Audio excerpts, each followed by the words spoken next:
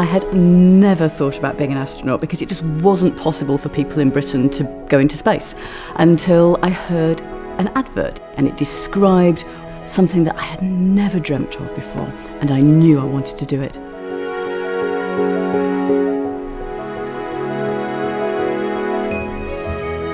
I knew that at the end of 18 months of training, I may get to go into space, but it was only may because I was actually training with somebody else from the UK.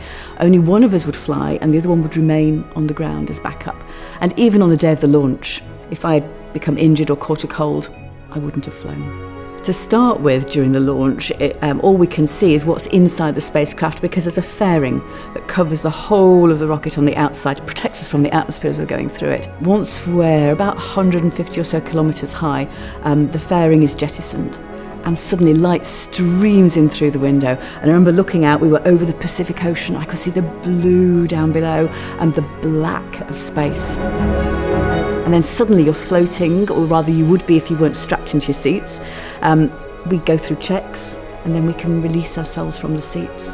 And all of the training, all of the hard work, that's when it all starts to suddenly pay off because we can just get on with really all of the stuff that we've been wanting to do for so long. All organisms explore in some way. We're always pushing forward the boundaries, and humans have always done that. We've always just wanted to find out that little bit more. Exploring means that we find out more, we're able to push forward the boundaries, and whether that's, say, physical or whether it's intellectual, we've always wanted to do that, and it's joyful.